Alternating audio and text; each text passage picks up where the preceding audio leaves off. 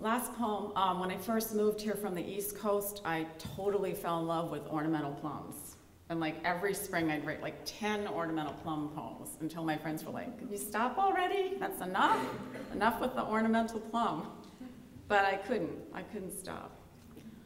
Ornamental plum.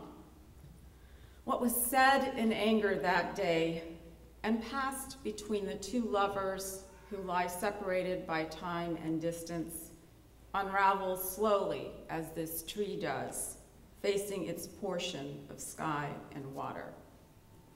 It owes so much to fruitlessness, to the wind moving coldly between branches, the lamps and cars winding along the freeway, and the nothing new that can be said about spring or love.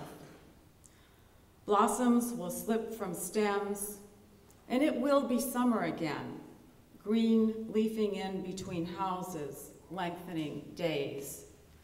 Whether the lovers want to be stung by yes or no, the tree stages its flowering beside a road, because to be beautiful is the same, but not quite as forgiven.